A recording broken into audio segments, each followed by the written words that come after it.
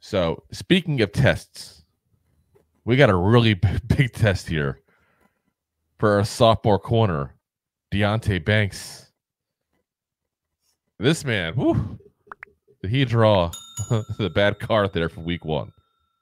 Going against Justin Jefferson, who I still think is at the very worst the second best wide receiver in this league, if not the best. You could say Tyreek Hill has an option of calling himself the best. I think he is a legit statement to call himself the best. Listen, if you want to listen to fantasy football fans, you're saying CeeDee Lamb, which I think, no, and that's not me being a biased Giants fan. No, I think that Tyreek Hill and Justin Jefferson are on a league of their own at that point, and then you got some guys after them, and CeeDee Lamb falls in that. AJ Brown for the Eagles does as well. Like, I'm not trying to hate on division rivals here when I say it that way. They're just not the same level. But Justin Jefferson was literally on pace for his best season last year, guys. If it wasn't for him getting injured, you'd probably still be talking about him as the best at that point there. So, he had over 1,000 yards last year, guys, in just 10 games. That's pretty damn impressive. He had more receiving yards per game than any season in his career. Keep in mind, this is the offensive player of the year in 22. Like, the guy was on pace to break records in 22, and he still had a better season. He just had a midseason injury with some bad quarterback play as well. That definitely didn't help him. That's for damn sure. But I mean, he still averaged the last 4 weeks of the season 119 yards per game. So if you're thinking, because it was a hamstring issue, that hey, maybe it's going to slow him down, maybe there's going to be an issue. Like, he came back from last year already. Like, you can't sit there and say, "Oh, slow start, he's coming back from an injury." No, the injury was something midseason. He came back, and he still was balling out when he came back. Now, hamstring issues can flare up. They can cause issues later on down the line. People that have hamstring issues, they got issues sometimes. Let's remember last year with, Darren Waller and his hamstring issues. And that was still overflow from his Raider days at that point. That wasn't a brand new injury.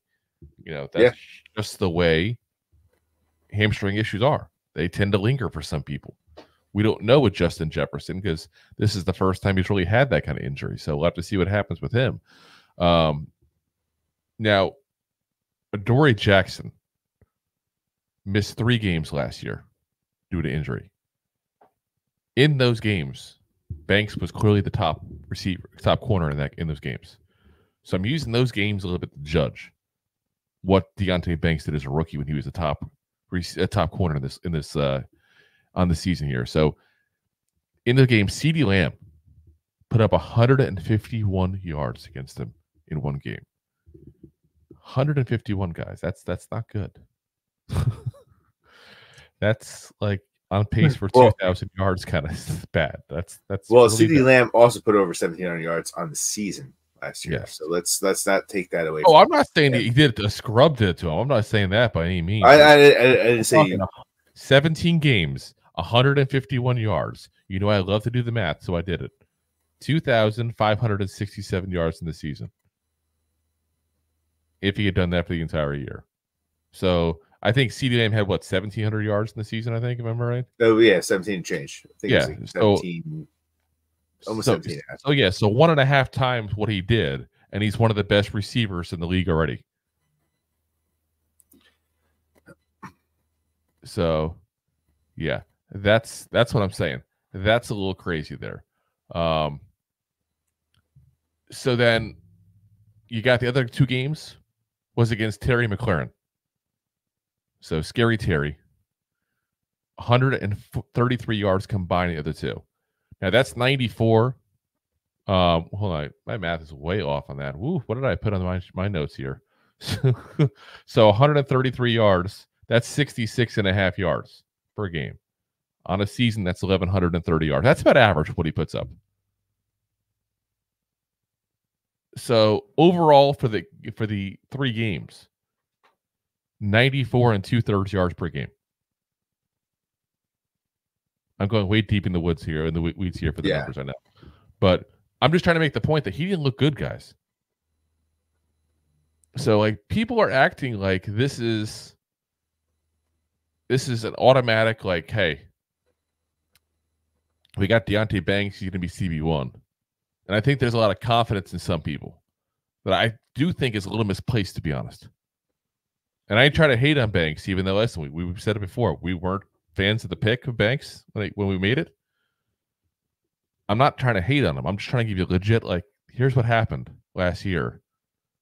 We expect him to be better this year because it's his second year. That's 100% the case. I also will say very loudly, he looked much more comfortable in zone coverage last year. When big time. Towards the end of the year, and I think this was part of the issues that was going on with Wink Martindale.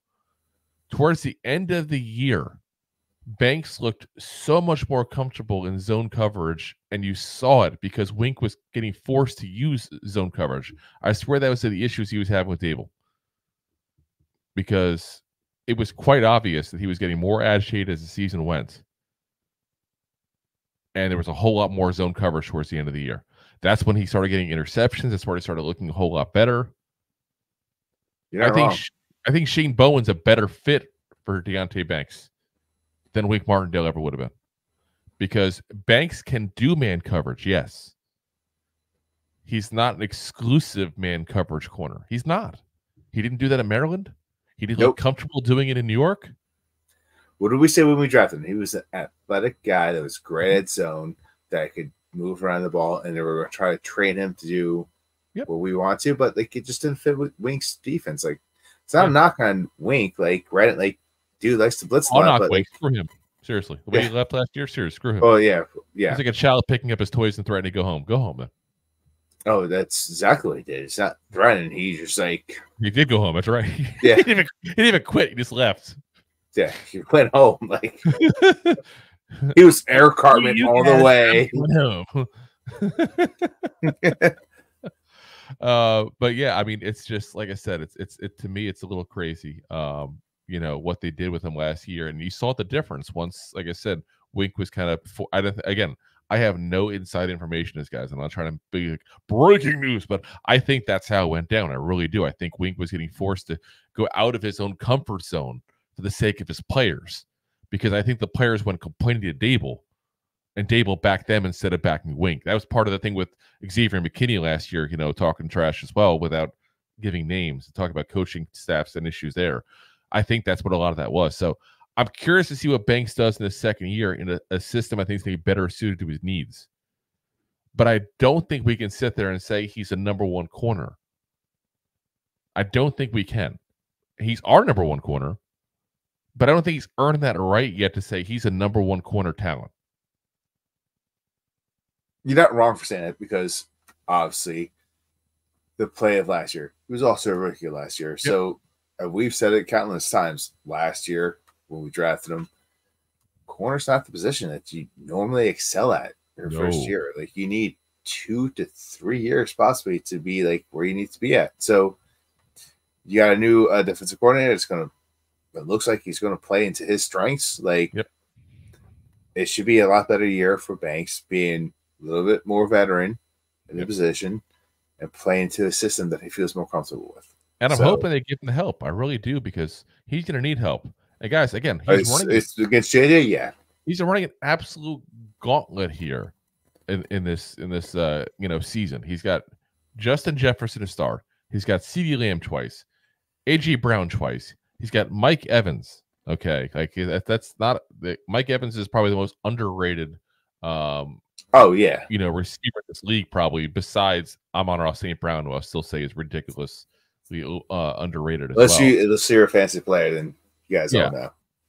But I mean, you got those guys there. You got Chris Olave he's going to face this year because we're playing the Saints as well. You know, like, he's got a freaking gauntlet. The biggest help that he has against Olave is Derek Carr. Yeah. Well, I mean, you could say that too with Sam Darnold, but I mean, I'm just saying, like, this test is what I'm actually, out of all the things in this game, number one is Daniel Jones. I want to see what he does. That's obviously number one. Yep. Malik Neighbors, I'm actually pretty confident in, which just sounds weird as a Giant fan to have confidence, but I'm pretty confident in especially him. I think he's going to be something special. I really do. And like I said, I've been proven wrong before. I'm not going to be that guy and say I'm never wrong. But I just think there's something special about this kid, and I think he's going to do good things. Deonte Banks is the guy that I'm second behind, just DJ there. Curious to see what he does, because his play is going to dictate a lot of what happens this season, guys. Because without him, it's Adoree Jackson, guys, who's going to be in this game. And we talked about it before. I think he's going to be a fake starter, so to speak. There, like they'll probably start him just to give him the start on the ticker there. As Robbie asked that. Appreciate you coming on the show, man. But yeah, it's like if he doesn't succeed, Adoree Jackson didn't look great last year, guys. Then that pass rush really has to help them big time. Yeah. And they're going to need help in the deep at that point to stop the the long throws at that point too, and make teams dink and dunk. If he looks bad, guys, it's going to be a long season. So, like I said, I'm giving you guys a little bit of fear on Banks, but it's not coming from a place of hate. It's just a place of concern. I want this kid to succeed. I want him to be a Pro Bowler. I want him to be the best damn corner in this league, because I'm a Giants fan first and foremost.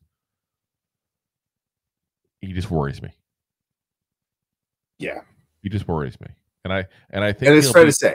I think he'll be a legit starter in a corner in this league too. I should say that. I'm just not sold on him being a number one yet, and that's my biggest concern with this season. Again, besides DJ.